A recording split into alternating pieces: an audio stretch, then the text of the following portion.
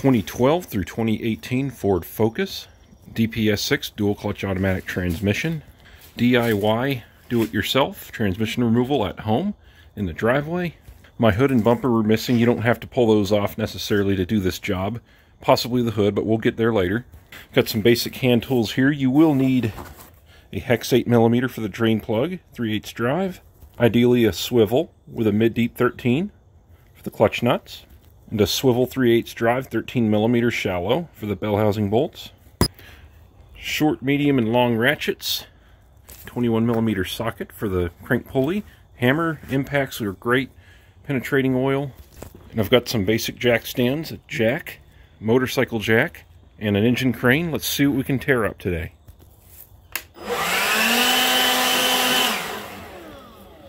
Okay, I've got that all cleaned up there. Getting ready to crawl under. Oh, get a long pry bar. Forgot to mention. So I already have a video out on how to pull this transmission out and do the clutch job. That is more precise and step-by-step. I'm going to do my best on this one, but if you have any further questions, watch that video or ask in the comments or my Facebook or Discord group, and I'm happy to help. I doubt those little jack stands will get up high enough, but we'll see. Those jack stands are probably going to sink into the pavement there. Oh well, because this is going to be on the stands for a few days at least. Let's get started, shall we? The lighting might not be perfect here, but oh well, I'm sorry. If anything's too dark, I'll shine a light on it for you. If you don't know how to take an airbox out, watch my other clutch video. Or, yeah, other transmission video there. That'll help you out. Got a rag in there so no spooters crawl in. Get this out of the way. That was a piece here for the inlet, for the air intake. Get this air thing out of here. Good old air thing. This clutch cable off the hook here on the mount. Just push forward and back. PB Blaster penetrating oil.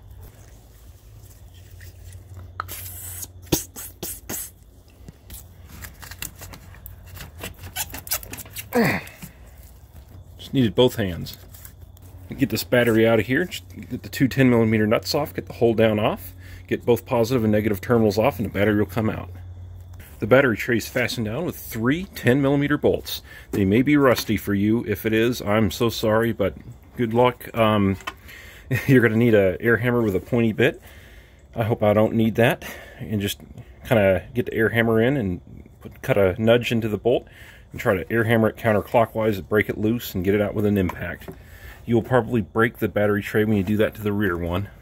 Oh, thank goodness. Battery tray just slides on out of there. Get your cat claw trim tool and pop this wiring retainer off of here and right here and right here. All done. Now go ahead and get these 4 nuts right here off. 1, 2, 3, 4. They're 15mm.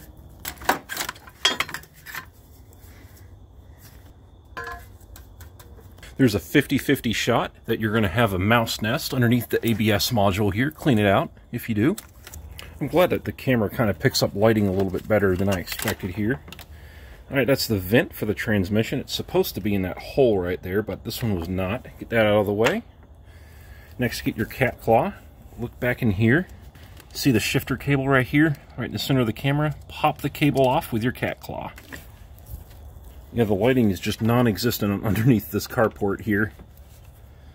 There we go. A little bit better of an angle for you there. Okay, that's off. See? Let me zoom in for you. You see that? All right. Oh, also, I'm afraid that it's only going to get worse as the sun starts to go down. It's getting to be winter time here. You're going to want to next take the bracket bolts off for the shifter cable. See where I'm shining? There's a 10mm bolt there and there on that bracket. And take those out. Get an extension with a 10mm socket on the end. They both came out easily. If they were tough for you, you might want to run a tap down into the threads there and get new bolts. Double check that your cable is out of the hook that we addressed earlier there. And go ahead and grab, you put your fingers on the bottom of the, can't think right now, the shifter cable plate here. Slide it underneath the hoses. And get it underneath the hoses there, just like that. little tricky. Get it off to the side where it won't come flying out at you.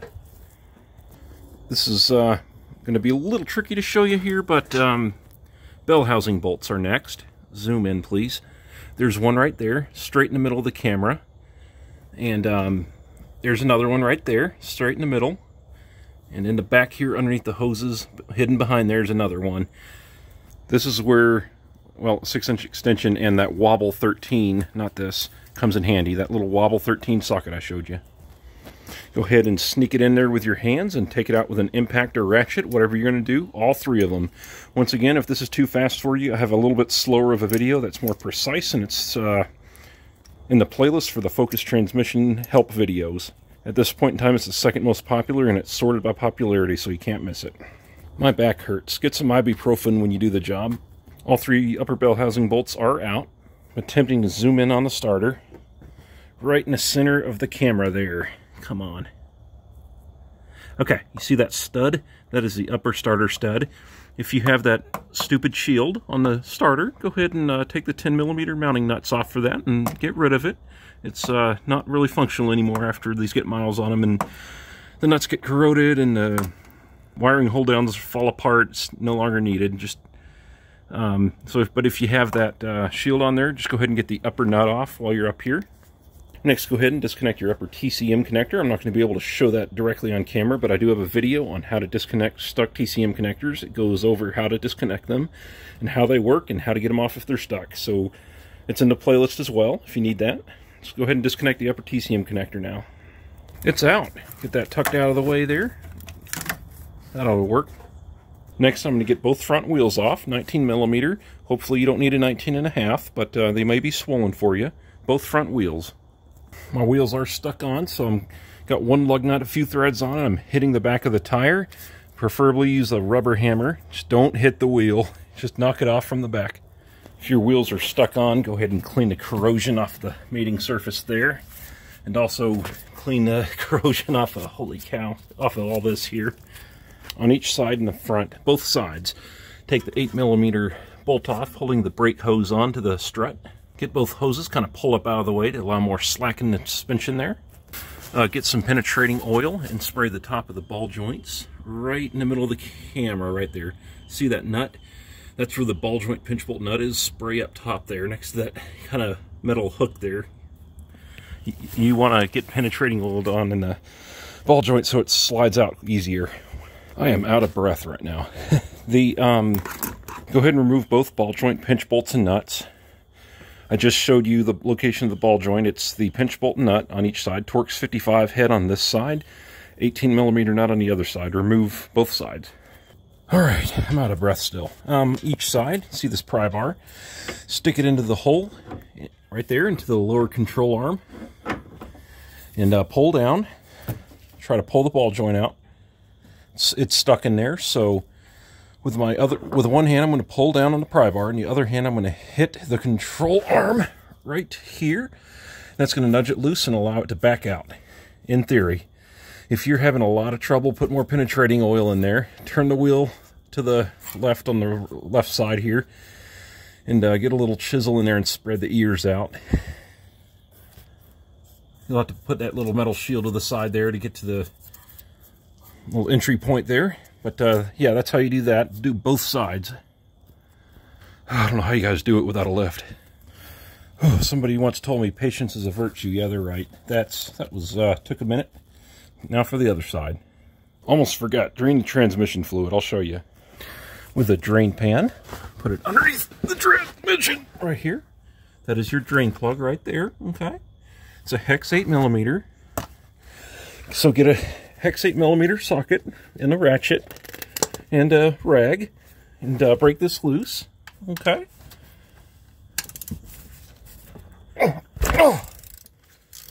Okay, and then it's going to drain 1.75 quarts out. I'm going to get that out by hand. Apologies if the angles get a little off here. It's kind of awkward down here, but my neck hurts. Okay, there's a rubber seal that's on the plug. Make sure it comes off with it. Zoom in. Looks like it did. I don't see it against the case. Okay. There it comes. Ugh. What the heck? Well, it smells like dual clutch transmission fluid, so that's always good. It's really not as bad as it looks. She's oozing out. Okay, seal's on there. That's good enough. Get it back in and tighten it. Okay, that's in. Like I said, angles are going to get awkward here. Pick your driver's side axle and pop it out. Oh! Get you an angle here. See right here where it goes into the transmission. Okay, it's the best I can do here. Get something in here, pop it out. Just a little pry bar or something. Maybe the same pry bar you use on the ball joints. Just pop it out, release the tension on the clip. It'll just come out, and then you can once it's out of the way, out of the transmission, push on the caliper this way, get it to where this axle is hanging over here. You don't have to take it out right here. You can if you want to. It's a 32 millimeter right there. Okay, I've got the axle popped out there, see? If it's not popping out for you, just grab here, turn the axle, and try again at a different index. Okay, but like I said, I'm just going to go ahead and, with my right hand, push this forward and slide this out of the way down here. Okay, I had to push on this quite a bit here. Don't worry, I don't think you're going to hurt you're not going to hurt anything. Get that out of the way there. The axle on the other side needs to pop out as well. Slide it over on top of the steering gear shield. It'll be fine. In order to take that axle out, give me just a break here as far as camera work goes. There's just a little strap, 13 millimeter nuts on it. That's it. And then it'll pop out. You may need to pry it. But yeah, I'll show you the aftermath there. There's the passenger side axle strap in one of the two nuts. It's one-time use. Awkward angle, passenger side axle right here. Kind of popped out on its own since the ball joint's out. To get you orientated a little better here.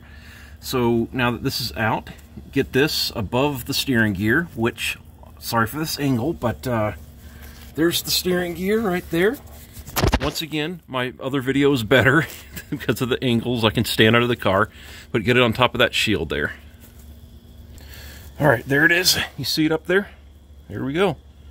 Never have I ever had so much debris fall into my eyeballs and all over my clothes.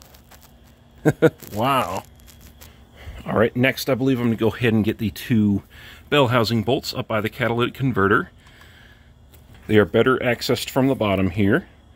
Okay, so I have a hard enough time showing those two bolts under a lift, but there's your catalytic converter. Oh boy, here we go, come on. The two bell housing bolts are toward the top next to the catalytic converter. Apologies, I do have a separate video entirely on getting those two bolts out, so it's in the playlist. If you need help locating them or getting them out, just look at that video. Ford Focus, DPS6, bell housing bolt removal tips next to catalytic converter, and you'll find it. It's in the playlist. Get those off camera here. Going to mention one more time here. The purpose of this video really is to just demonstrate differences from the other video where I pull the transmission out on the lift. So therefore, I'm doing a lot of this stuff off camera underneath.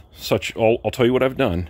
The two bell housing bolts I just mentioned by the cat, I backed them all the way out using a wrench, and I left them in there, just not any threads in. Went on the very bottom of the transmission on the bell housing, took those two lower bell housing bolts out. Toward the side by the starter, that ground strap, I took that off, 13 millimeter nut, 13 millimeter stud behind that as a bell housing stud. Watch that other video once again if you're very confused about any of that. And now I have the 13 millimeter studs off the starter, so the starter's hanging down. Now I'm going to get the roll restrictor lower mount, two 15 millimeter bolts on the lower mount. That's the roll restrictor right there. Black bolt and the white bolt underneath. Here's the starter. It's held on with the two studs I just mentioned. All right, location of the ground straps up here. Lower bell housing bolts are down here. Now with the starter out of the way, and once I take those two bolts off of the roll restrictor, I'm going to get a 21 millimeter on the crankshaft pulley bolt, turn the engine over clockwise, remove the 6 torque converter clutch nuts off of the flywheel, and then that'll have you down to just the last 2 bell housing bolts, and you'll be able to drop the transmission out. Okay, I'm about ready to drop the transmission out. I'm going to support the bottom of the oil pan with a jack, the block of wood. Block of wood and the jack is on the oil pan, supporting the engine. Now things are going to get tricky. I haven't done this before. Let's see if this motorcycle jack will work. Also known as an ATV jack. Getting the last bell housing bolt out, and here comes a bunch of water out of the bell housing. No wonder the clutch fork's locked up. Jeez. He said he had it sitting out in the yard fixing the body parts or something, and then all of a sudden the transmission quit working, and I think some rain got in there. The last bell housing bolt's out. Here's what I've got going on at the moment here. There's an eyelet on top of the transmission. I've got a bolt and nut run through. You're not going to be able to see it, are you? Yeah, you can. I don't know if this is going to work yet, but I definitely recommend. Harbor Freight has a floor jack that has a head of a transmission jack built onto it. That would be a lot better than what I've got going on here. But alright, let's see how this works out here. I'm going to lower the engine down a little bit with a jack. Jiggle the transmission loose off of there. Lower it down a little more.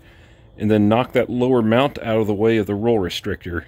You'll know what I'm talking about if you watch the other video. That one's more detailed. I'm sorry I keep saying that, but it's true.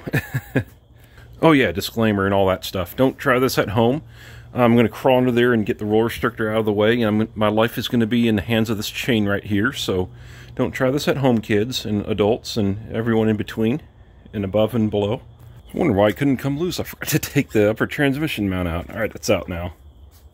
So I'm just going to take that mount bracket right there off, since I'm at home, just to make things easier. 3 15mm bolts. One's a stud. Alright folks, it's out. I'm going to go ahead and undo the chain here, and slide the transmission from under the vehicle, rehook the chain up, and get it in the back of my truck to take to work tomorrow. Holy cow, would you look at this clutch. Wow, dude. What is all this? It's that brown stuff. Holy cow. Alright. I think I'll go ahead and stop the video there. When I go to get it back in, I'll just slide it underneath, hook it back up to that eyelet, hold it up. I might go ahead and take that lower mount all the way off right there, just to help with wiggle room and stuff. Kind of like I did with that upper mount bracket there. Okay, talk to you guys later. Thanks for watching. I appreciate it. You have a wonderful day. Good luck to you.